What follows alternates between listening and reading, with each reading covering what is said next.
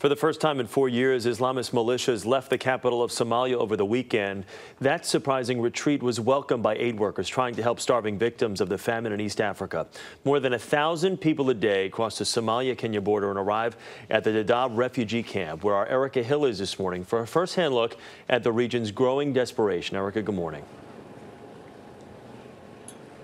Hey, Chris, good morning to you. And it is the worst drought in 60 years that is sending them over the border. It is contributing to this vicious cycle of famine. Right now, more than 3.5 million Somalis are at risk of starvation. But they give their all to make the pilgrimage to places like this refugee camp in Dadaab, Kenya, bringing with them little more than their will to survive and their stories which are now testing the will of the world.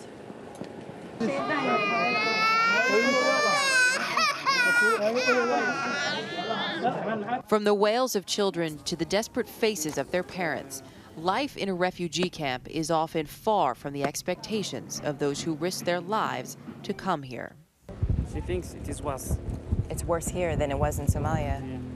Do you wish you had stayed? Somalia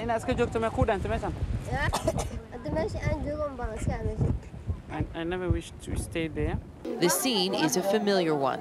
These are the images of starving Somalis from 1992. What's happening now is almost a mirror image of what happened 19 years ago. Lieutenant General Robert Johnson commanded Operation Restore Hope, a coalition of 24 nations determined to fight the famine in Somalia in the early 90s.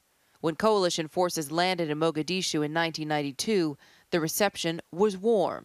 The response, swift. We brought in 48 ships in 30 days and actually landed about 40,000 tons of grain. If you can't operate at that magnitude, you cannot reverse the famine, and it's going to be a long haul. But when a U.S. Black Hawk helicopter was shot down over Mogadishu in October 1993, American empathy turned to outrage. Yes, diarrhea, vomiting. Today, more than 3.5 million Somalis are at risk of starvation. But the response this time is far different. With the world economy stretched to the brink and the U.S. military committed to 2 wars, America isn't as willing or as able to help. I just don't think you're going to get anybody doing it, and we're certainly not going to take the lead. Further complicating relief efforts, Somalia has been without a central government for 2 decades. And in the south, where the famine is greatest, Al-Shabaab, a terrorist group linked to al-Qaeda, is in control and has made delivering aid too dangerous. So Somalis have been fleeing their country in record numbers since the spring. The Kenyan border receives most of them, on average 1,300 a day. Erica, with so many people arriving there every day, is everyone able to get fed? You know, it's hard. We actually met a woman yesterday. She's been here for about a month, and she told us on Saturday when she went to a food distribution, because everybody, when they arrive, gets a ration card once they're registered.